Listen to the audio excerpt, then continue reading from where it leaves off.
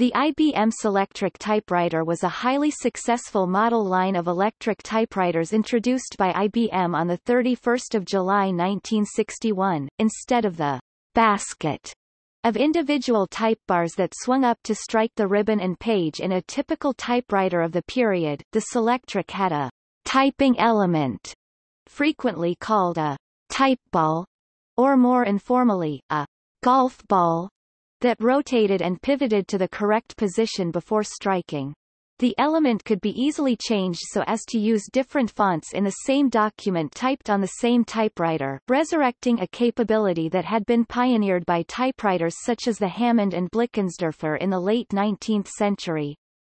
The Selectric also replaced the traditional typewriter's horizontally moving carriage with a roller platen that turned to advance the paper but did not move horizontally, while the type ball and ribbon mechanism moved from side to side.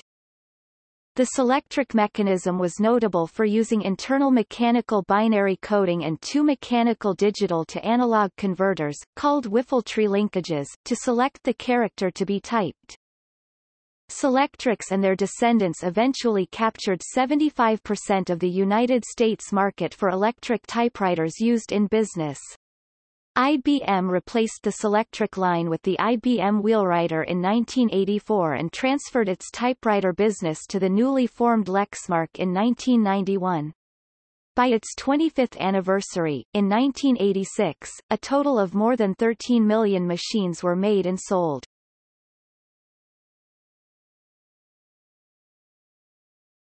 Topic: History, models, and related machines.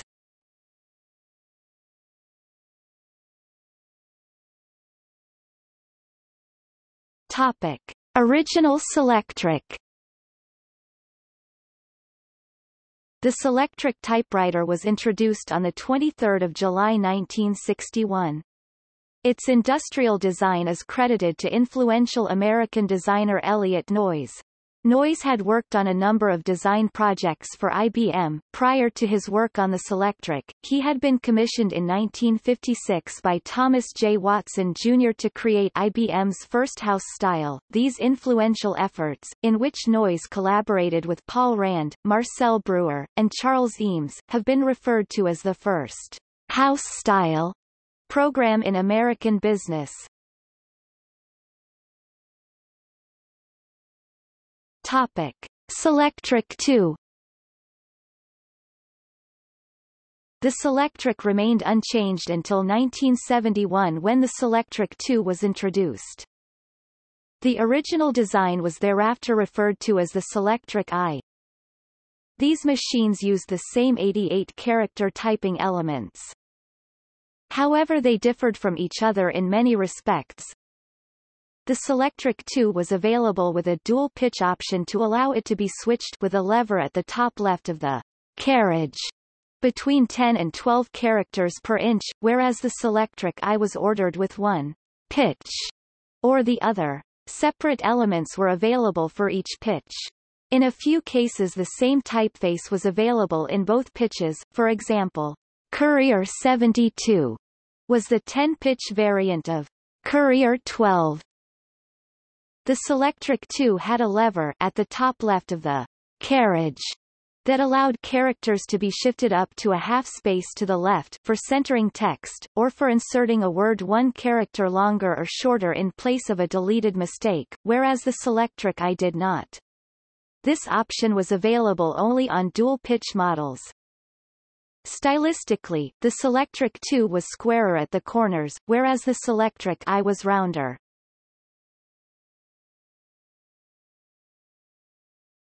Topic: Correcting Selectric II. In 1973 the Correcting Selectric II was announced. It added an internal correction feature to the Selectric II, intended to eliminate the need for typists to use cover-up tape, white out, correction fluid, or typewriter erasers. The carriage on this machine held both the main typing ribbon cartridge and two small spools for a correction ribbon. A new ribbon type, the correctable film ribbon, was introduced at the same time. This produced typing quality equal to the carbon film ribbon, but with a pigment designed to be easily removable from paper. There were two types of correction tapes, the transparent and slightly adhesive lift-off tape for use with the correctable film ribbon, or the white cover-up tape for cloth, Tech III, and carbon film ribbons. The correction tape was changed independently from the typing ribbon. The correction key, an extra key at the bottom right of the keyboard, backspaced the carriage by one space and also put the machine in a mode wherein the next character typed would use the correction tape instead of the normal ribbon, and furthermore would not advance the carriage. The typist would press and release the correction key and then retype the erroneous character, either lifting it off of the page or, if using other than the correctable ribbon, covering it with whiteout powder, then type the correct character. Any number of mistakes could be corrected this way, but the process was entirely manual, as the machine had no memory of the typed characters.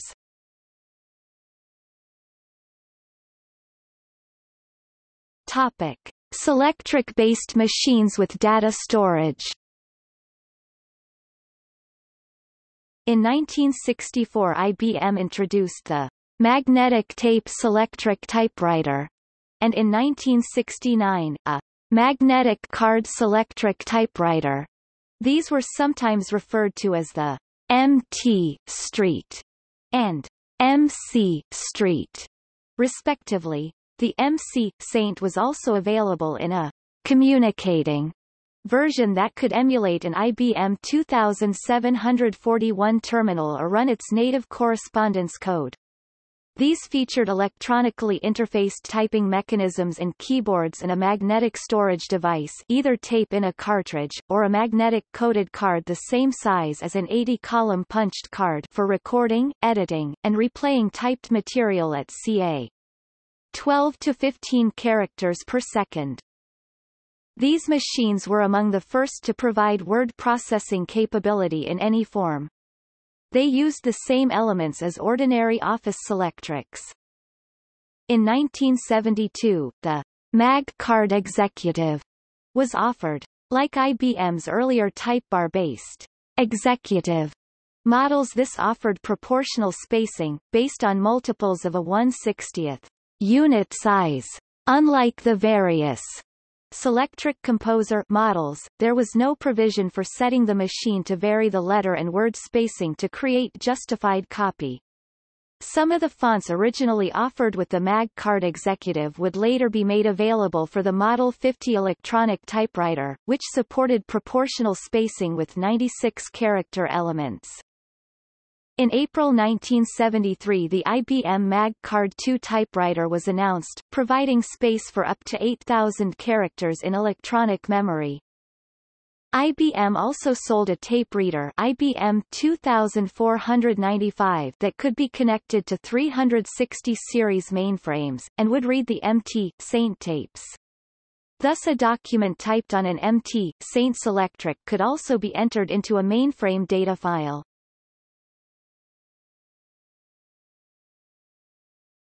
Topic: Selectric Composer. In 1966, IBM released the Selectric Composer. This highly modified and much more expensive Selectric produced camera-ready justified copy using proportional fonts in a variety of font styles from 8 points to 14 points. Material prepared on a properly adjusted machine by a skillful operator and printed onto Barita barium sulfate-coated paper would take an expert to tell that it was not the product of a linotype or monotype machine. Characters were proportionally spaced, being from 3 to 9 units wide, with the size of a unit being selectable as either 1/72nd, 1/84th, or 1/96th, to allow for different sizes of type, 10, 12, or 15 characters per inch. Tab stops could only be positioned at intervals of 1/6 of an inch, or 1 pica. To support backspacing over previously typed characters, the spacing code for the last 40 or so characters typed was mechanically stored by small sliding plates in a carrier wheel. Like the Verityper with which it competed, the original machine required that material be typed twice if the output was to be justified. The first time was to measure the length of the line and count the spaces, recording measurements read from a special dial on the right margin.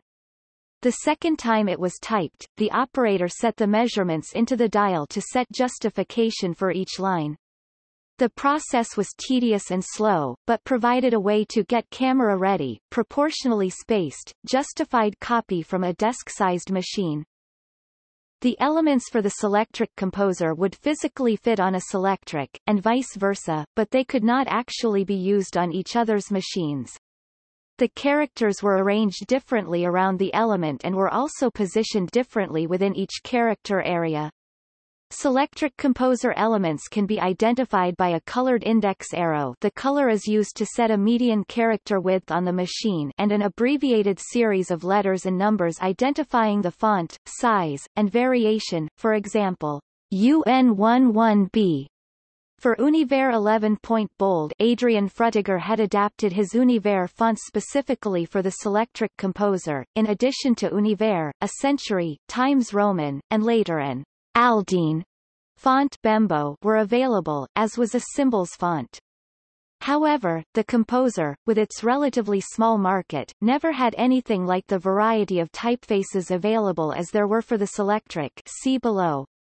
Each font required separate elements for italic and bold versions, and a separate set of Roman, italic, bold balls was required for each font size.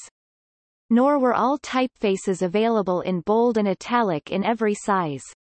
The need to change elements frequently, sometimes multiple times in the same sentence, slowed work down and was a source of owner dissatisfaction. In typical use, Selectric elements were changed infrequently. The balls themselves were somewhat fragile and not designed to resist frequent handling. The following fonts were available for the Composer: Aldine Roman, a version of Bembo; Baskerville, Bodoni; Century, a version of Century Schoolbook; Classified News, a version of News Gothic; Copperplate Gothic; Journal Roman, a version of Jansen; Press Roman, a version of Times Roman.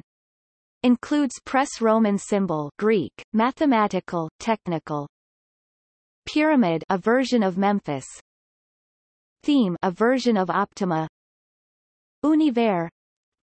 Ruling font. In contrast with the Selectric, only IBM made elements for the Composer. In 1967, a magnetic tape Selectric Composer appeared, and in 1978, a magnetic card Selectric Composer, the electronic composer, with approximately 5,000 characters of internal memory, similar to the later magnetic card model but without external storage, was marketed from 1975. All these models used the same Selectric Composer as output printing mechanism. However, due to the magnetic or internal storage, they avoided the need to type justified text twice or to manually set the mechanism for the justification needs of each line. Furthermore, tapes or cards originally recorded on the much less expensive and easier to operate Selectric typewriter versions, the MT Saint or MC Saint, could be read by the Composer equivalents. For a number of years after its introduction, the Selectric Composer was considered to be a highly desirable, powerful desk-sized cold typesetting system, affordable by small businesses and organizations. It was usually leased, including a service contract for the skilled labor required to fix and adjust it. The Selectric Composer was accorded respect and affection among small publishers, unrivaled until the appearance of the Apple Macintosh, laser printer, and desktop publishing software. Ultimately the system proved a transitional product, as it was displaced by cheaper phototypesetting, and then in the 1980s by word processors and general-purpose computers.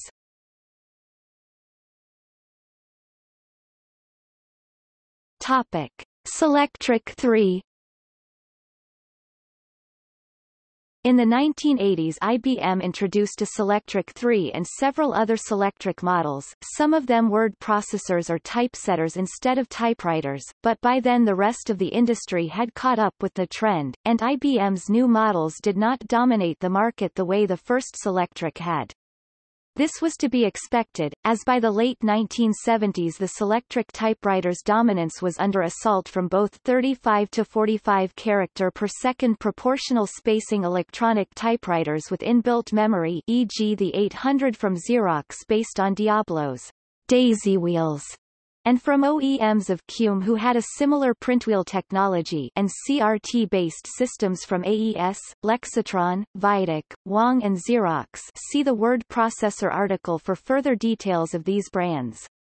In addition, IBM had already c. 1977 brought to market the CRT-based Office System 6 from Office Products Division and 5520 from IBM General Systems Division GSD, both of which used the new 6640 inkjet printer capable of 96 characters per second with 2 paper trays and sophisticated envelope handling, and was about to introduce Cume-based printers for the existing System 6 range, and the new DisplayWriter launched in June 1980 and described by IBM as not your father's Selectric. Nevertheless, IBM had a large installed base of Selectric typewriters, and to retain customer loyalty it made sense to introduce updated models. The Selectric III featured a 96-character element versus the previous 88-character element. IBM's series of electronic typewriters used this same 96-character element. The 96-character elements can be identified by yellow printing on the top plastic surface and the legend 96, which always appears along with the font name and pitch. The 96 and 88-character elements are mechanically incompatible with each other, they won't fit on each other's machines, and 96-character elements were not available in as many fonts as the older 88-character types.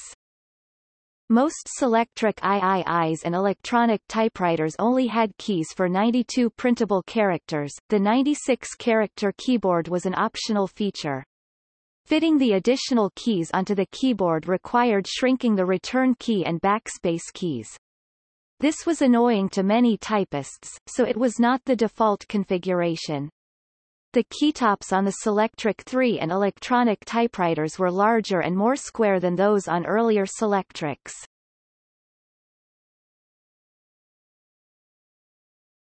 Topic: Replacement.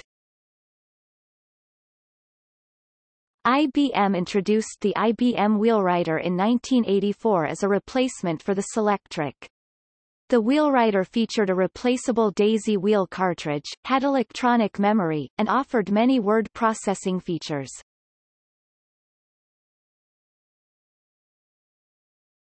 Topic: Eavesdropping. There is at least one known case of the Selectric exploited as a covert listening device of the type known as a keyboard logger. In 1984, bugs were discovered in at least 16 Selectric typewriters in the U.S. Embassy in Moscow and the U.S. Consulate in Leningrad. The highly sophisticated devices were planted by the Soviets between 1976 and 1984, and were hidden inside a metal support bar. Information was intercepted by detecting the movements of metal bars inside the typewriter, the latch interposers, by means of magnetometers. The data was then compressed and transmitted in bursts. The bugs were installed in Selectric II and III models.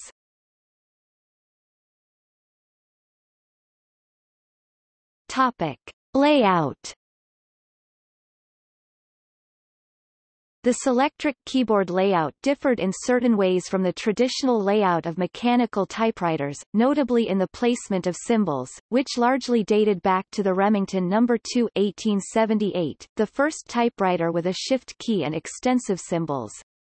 Notably, it moved underscore off of the digits 268, replacing them with @ asterisk, and instead placing an underscore as pairs on keys. This change was made because smaller characters need to hit the paper with less force, and consolidating smaller characters such as into a pair on a single key avoided needing to adjust the force based on shift state. The Selectric layout became standard for electric typewriters in the U.S., and was inherited by the IBM PC 1981, and thence by many computer keyboards, particularly via the influential Model M 1985. In computer keyboard standards, this was formalized in the American Standards Association X 4.14-1971 standard as typewriter pairing, colloquially a typewriter paired keyboard, along with bit-paired keyboards, but became the only standard in the successor X 4.23-1982 standard.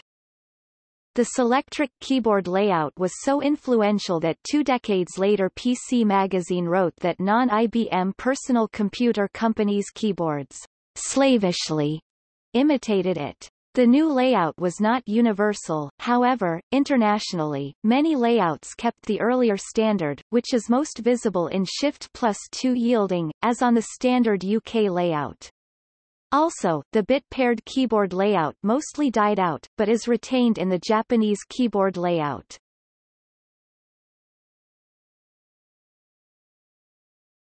Topic: Selectric mechanism.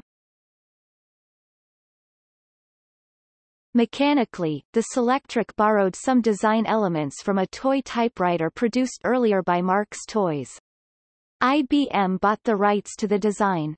The element and carriage mechanism was similar to the design of the Teletype Model 26 and later, which used a rotating cylinder that moved along a fixed platen. The mechanism that positions the typing element, ball, takes a binary input, and converts this to character offsets using 2 mechanical digital to analog converters, which are whiffletree linkages of the type used for adding and subtracting in linkage-type mechanical analog computers, the nomenclature used by IBM Office product customer engineers and in IBM maintenance publications for the machines.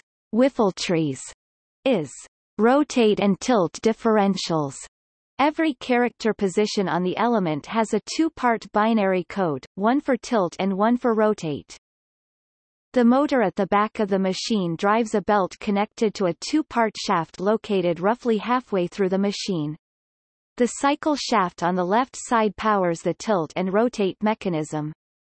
The operational shaft on the right side powers functions such as spacing, backspacing, and case shifting, as well as serving as a governor, limiting the left to right speed with which the carrier moves. A series of spring clutches power the cams which provide the motion needed to perform functions such as backspacing. When the typist presses a key, a pawl on the key lever depresses a matching metal bar interposer for that key. The interposer, which is oriented front to back in the machine, has one or more short projections lugs protruding from its bottom edge. Each interposer has a unique combination of lugs, corresponding to the binary code for the desired character. Each interposer also has a tab that slots in between loose steel balls in a race, the size of balls and race selected precisely to leave a total gap barely larger than the width of the interposer tab, such that only one interposer tab can fit in the free space and thus only one letter can be selected at a time. When the interposer is depressed, it engages a metal bar cycle clutch latch link that connects the clutch on the cycle shaft for one cycle, providing power to the filter shaft, whose lobes thrust the interposer towards the front operator end of the machine. When the interposer moves, each of its lugs engages one of a set of bars selector bales that run from left to right across the keyboard mechanism.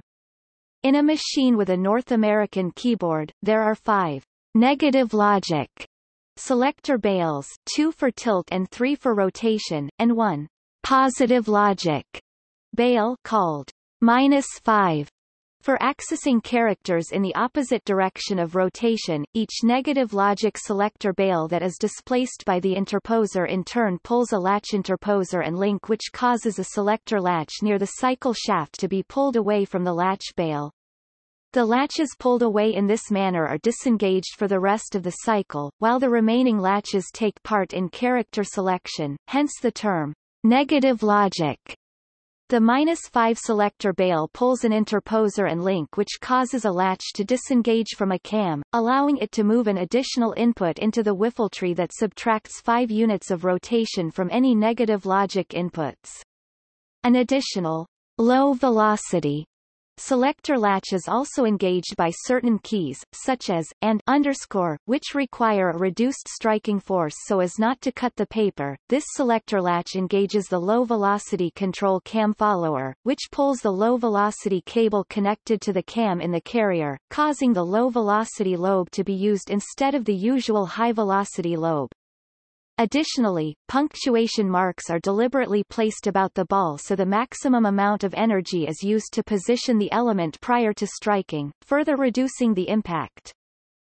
The selector latches that remain engaged with the latch bail cause cams on the drive shaft, which is rotating, to move the ends of the links in the whiffletree linkage, which adds together the amounts, weights, of movement corresponding to the selected bits. The sum of the weighted inputs is the required movement of the typing element. There are 2 sets of similar mechanisms, one for tilt, one for rotate. The typing element has 4 rows of 22 characters. By tilting and rotating the element to the location of a character, the element can be thrust against the ribbon and platen, leaving an imprint of the chosen character. Tilt and rotate movements are transferred to the carrier, the mechanism that supports the element, which moves across the page, by 2 taut metal tapes, one for tilt and one for rotate. The tilt and rotate tapes are both anchored to the right side of the carrier. They both wrap around separate pulleys at the right side of the frame. The tilt pulley is fixed, while the rotate pulley is attached to the shift arm, actuated by the shift and caps lock keys. The tapes extend across the machine behind the carrier, and then wrap around 2 separate pulleys at the left side of the frame. The tilt tape is then anchored to a small, quarter-circle pulley which, through a link, tips the tilt ring, the device to which the element is connected, to one of 4 possible locations. The rotate tape is wrapped around a spring-loaded pulley located in the middle of the carrier. The rotate pulley under the tilt ring is connected through a universal joint called a dog bone, which it resembles, to the center of the tilt ring. The element is spring-latched onto that central post. The element rotates counterclockwise when the rotate tape is tightened. The spiral clock spring underneath the rotate pulley rotates the element in the clockwise direction. As the carrier moves across the page, such as when it returns, the tapes travel over their pulleys, but the spring-loaded pulleys on the ball carrier do not pivot or rotate. To position the ball, both of the pulleys on the left side of the frame are moved by their whiffletree linkages, actuated by the selected drive shaft cams. When the rotate pulley is moved to the right or left, the rotate tape spins the element to the appropriate location. When the tilt pulley is moved, it tips the tilt ring to the appropriate location. When it moves, the tape rotates the spring-loaded pulley on the ball carrier independent of the carrier's location on the page. Case is shifted from lowercase to uppercase and associated shifted punctuation symbols by rotating the element by exactly half a turn. This is accomplished by moving the right-hand rotate pulley via the shift arm, using a cam mounted on the end of the operation shaft. The additional cable tension adds 180 degrees to any rotation from the whiffletree. After a character is struck onto the paper, the mechanism is reset, including replacing all latches on their bails and moving the interposer back into position. If the key that was pressed is still down at this time, the interposer rotates the keylever pawl out of the way to prevent key repeat until the key is released and depressed again, starting the next cycle. The complex Selectric system was highly dependent upon lubrication and adjustment, and much of IBM's revenue stream came from the sale of service contracts on the machines. Repair was fairly expensive, so maintenance contracts were an easy sell. Both Selectric and the later Selectric II were available in standard, medium, and wide carriage models and in various colors, including red and blue, as well as traditional neutral colors.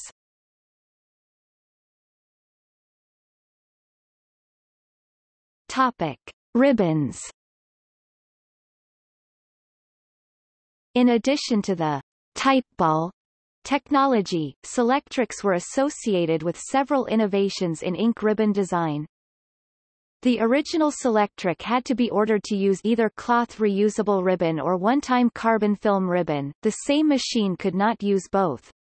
This was also true of the original, non-correcting Selectric II.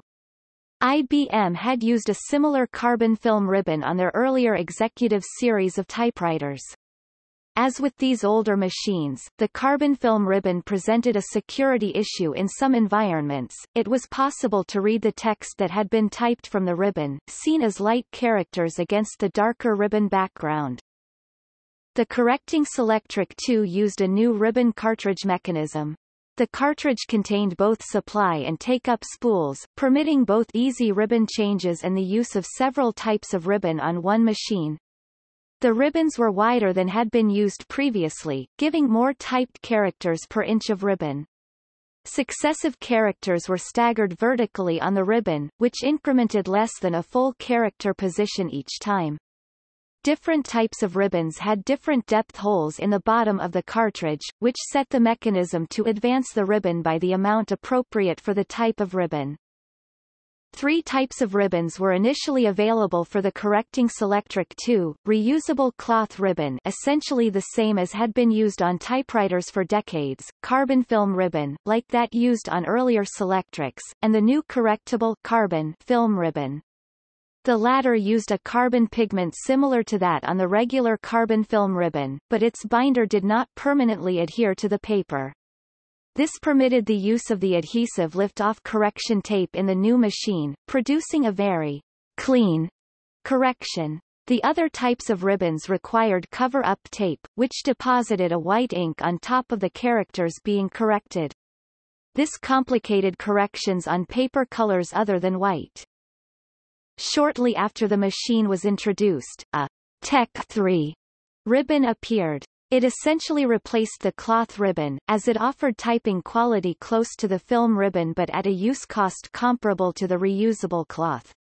Like the cloth ribbon, Tech III ribbons incremented only a fraction of the character width after being struck. Unlike the cloth ribbon, the Tech III ribbon provided high-quality impressions for several characters from each spot on the one-time use ribbon. Because characters overstrike each other on a Tech III ribbon several times, it could not be easily read to discover what had been typed.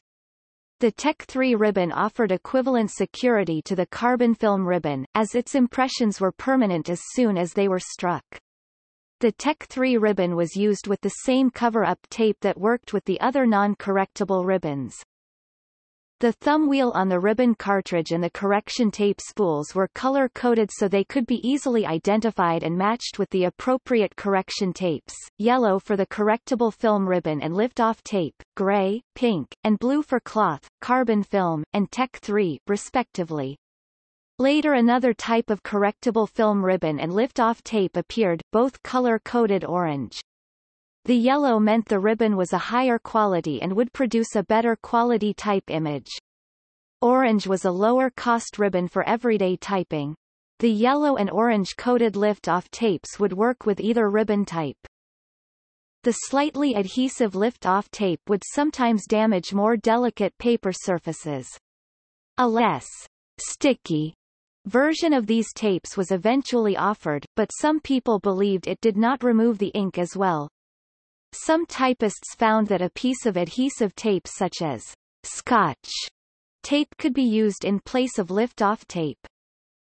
Some colored ribbons, such as brown, were also available.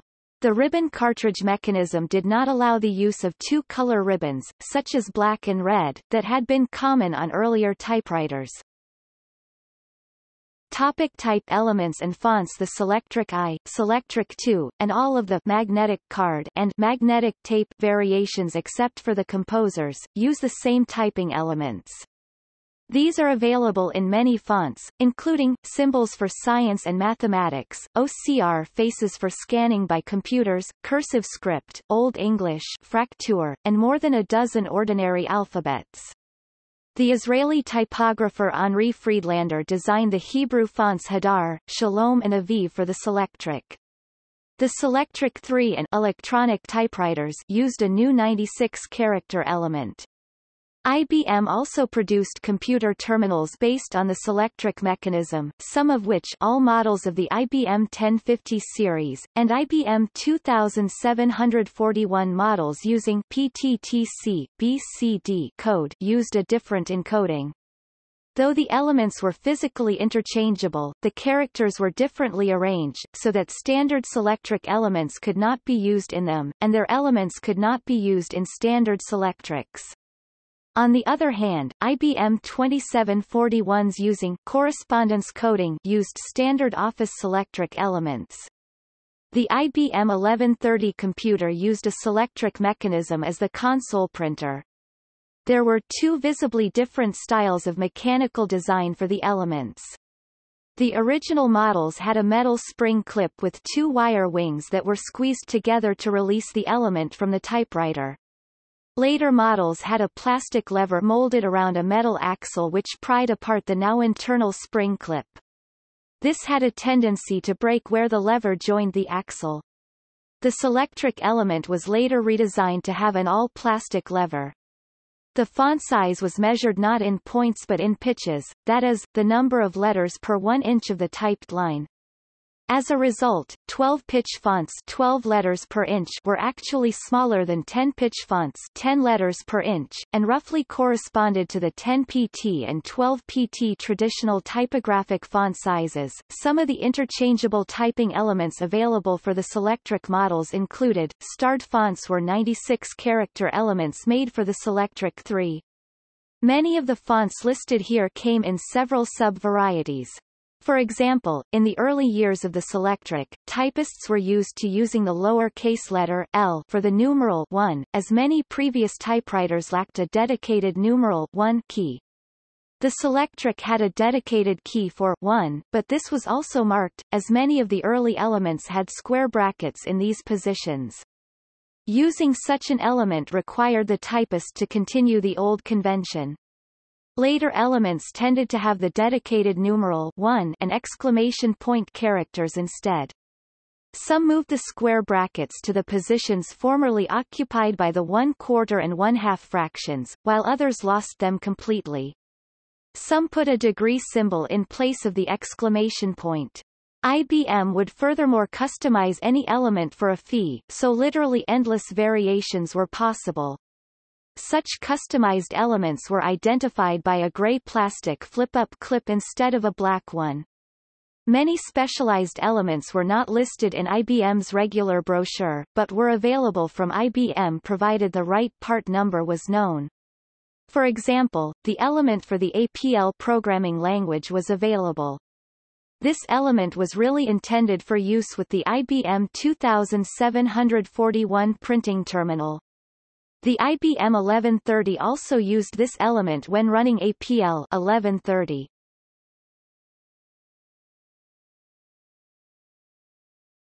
Topic: Features and uses.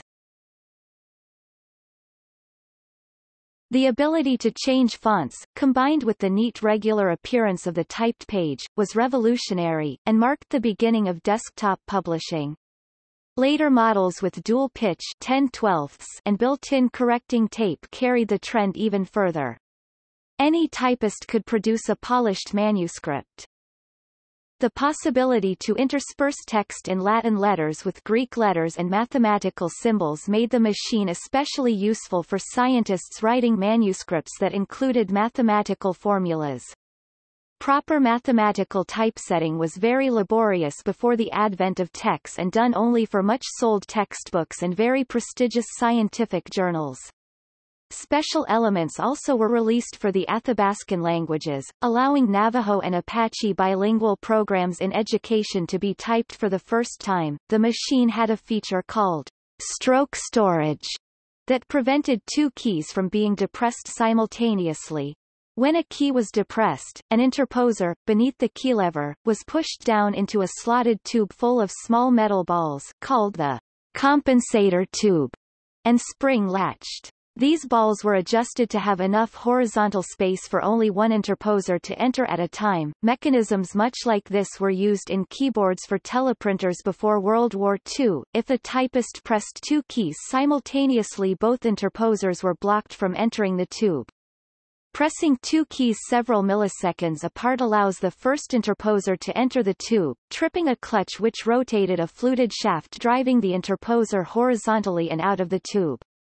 The powered horizontal motion of the interposer selected the appropriate rotate and tilt of the printhead for character selection, but also made way for the second interposer to enter the tube some milliseconds later, well before the first character had been printed. While a full print cycle was 65 milliseconds, this filtering and storage feature allowed the typist to depress keys in a more random fashion and still print the characters in the sequence entered.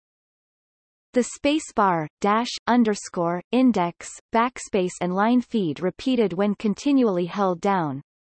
This feature was referred to as typomatic.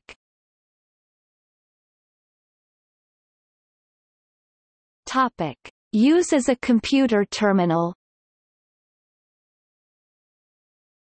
Due to their speed 14.8 characters per second, immunity to clashing typebars, trouble-free paper path, high-quality printed output, and reliability, Selectric-based mechanisms were also widely used as terminals for computers, replacing both teletypes and older typebar-based output devices. One popular example was the IBM 2741 terminal. Among other applications, the 2741 with a special typing element figured prominently in the early years of the APL programming language. Despite appearances, these machines were not simply Selectric typewriters with an -232 rupees connector added. As with other electric typewriters and electric adding machines of the era, Selectrics are electromechanical, not electronic, devices. The only electrical components are the power cord, power switch, and electric motor. The electric motor runs continuously. The keys are not electrical push buttons such as those found on a computer keyboard. Pressing a key does not produce an electrical signal as output, but rather engages a series of clutches which couple the motor power to the mechanism to turn and tilt the element. A Selectric would work equally well if hand-cranked or foot-powered, like treadle-powered sewing machines, at sufficient speed. The original Selectric mechanism was designed and manufactured by the Office Equipment Division of IBM and was not engineered for use as a computer terminal. Adapting this mechanism to the needs of computer input-output was not simple. Microswitches were added to the keyboard, solenoids were added to allow the computer to trigger the typing mechanism, and interface electronics were also needed. Several mechanical components, in particular the motor and the main clutch, had to be upgraded from the typewriter versions to reliably support continuous operation. Additional microswitches had to be added to sense the state of various parts of the mechanism, such as case upper versus lower. Even after adding all those solenoids and switches, getting a Selectric to talk to a computer was a complicated project. The Selectric mechanism had many peculiar requirements. If commanded to shift to uppercase when it was already in uppercase, the mechanism locked up and never signaled, "Done." The same applied to shifting the ribbon direction or initiating a carriage return. These commands could only be issued at particular times, with the Selectric in a particular state, and then not again until the terminal signaled the operation was complete. In addition, the Selectric mechanism natively used a unique code based on the tilt, rotate commands to the golf ball. That and the bit parallel interface and peculiar timing requirements meant the Selectric could not be directly hooked up to a modem. Indeed, it needed a relatively large amount of logic to reconcile the two devices, and the interface logic often outweighed the printing mechanism in the early years. The optimum data rate used to drive the Selectric mechanism turned out to be equivalent to 134.5 Bu, which was a highly unusual data rate before the appearance of the mechanism. Driving the Selectric mechanism at the more standard rate of 110 Bu appeared to work well, although at a slightly slower speed. However, driving the mechanism at a non-optimal rate would soon result in its failure, by forcing an internal start-stop clutch to actuate for each character typed, thus wearing it out very rapidly. Continuous typing at the proper 134.5 BU rate would engage the clutch only at the beginning and end of a long sequence of characters, as designed. The popularity of the Selectric mechanism caused computer manufacturers such as Digital Equipment to support the 134.5 BU data rate on their serial computer interfaces, enabling connection of IBM 2741 terminals. The 2741 was available with two different 7-bit codes, correspondence and PTT/BCD. Code choice affected the font elements which could be used. The host computer had to translate the 2741 code into the host's internal code, usually ASCII or EBCDIC. Dedicated hardware was also built to drive Selectric printers at 134.5 BU. Particularly vexing was the Selectric's lack of a full ASCII character set. The late Bob Bemer wrote that while working for IBM he lobbied unsuccessfully to expand the typing element to 64 characters from 44. The Selectric actually provided 44 characters per case, but the point remains that with 88 printable characters it could not quite produce the full printable ASCII character set. Since the keyboard was mechanically connected directly with the printer mechanism, keyboard character inputs were immediately typed by the printer mechanism, behavior called half-duplex by most of the computer industry. However, IBM insisted on calling this behavior full duplex, causing much confusion. If the computer system in turn echoed the typed input, having been configured to expect a full duplex terminal, the echoed output would look something like this. A further discussion of this terminology can be seen in the article on terminal emulation and elsewhere. Another odd feature of the Selectric terminals was the keyboard lock mechanism. If the computer system a user was communicating with was too busy to accept input, it could send a code to mechanically interlock the keyboard so the user could not press any keys. The keyboard was also locked when the computer was typing, to avoid damaging the mechanism or interleaving user input and computer output in a confusing manner. Though done to protect the print mechanism from damage, an unexpected keyboard lock activation could cause minor injury to a typist with a heavy touch. There was little obvious warning that the keyboard had locked or unlocked, other than a faint click from the interlock solenoid, easily drowned out by the printer and fan noise in many computer facilities. There was a small indicator light, but this was of little help to fast-touch typists whose gaze was fixed on copy they were transcribing. The 2741 Selectric also had a special print inhibit feature. When the terminal received such a command from a host computer, the element still operated, but did not print on the paper. This feature was used to avoid printing computer login passwords, and for other special purposes. In spite of all these idiosyncrasies, between 1968 and about 1980, a Selectric-based printer was a relatively inexpensive and fairly popular way to get high-quality output from a computer. A minor industry developed to support small businesses and leading-edge hobbyists who would obtain a Selectric mechanism, which cost much less than a full-fledged 2741 terminal, and modify it to interface with industry-standard serial data communications. The 96-character element introduced with the Selectric III and electronic typewriter series could, with some customizations, handle the full ASCII character set, but by that time the computer industry had moved on to the much faster and mechanically simpler daisy wheel mechanisms such as the Diablo 630. The typewriter industry followed this trend shortly afterward, and even IBM replaced their Selectric lineup with the daisy wheel-based wheelwriter series. Similar machines referred to as the IBM 1050 series were used as the console printers for many computers, such as the IBM 1130 and the IBM System 360 series. The IBM 1050 was also offered in a remote terminal configuration, similar in use to the 2741. These were designed and manufactured for this purpose, including the necessary electrical interfaces, and incorporated more rugged components than the Office Selectric or even the 2741.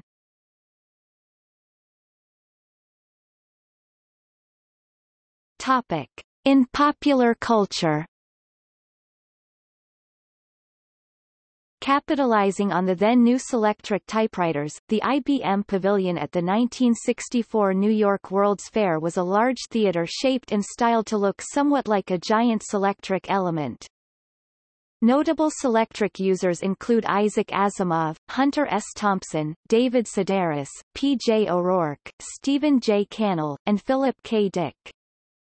The 1963 Perry Mason story, The Case of the Elusive Element, turned on the fact that the typing element in Selectric typewriters could easily be switched, making it impossible to know which machine had actually been used to type a message.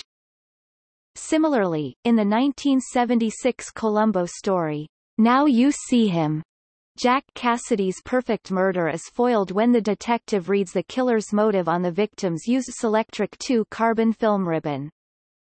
The title sequence of Jerry Anderson's 1970 TV series UFO featured close-ups of a Selectric-based machine.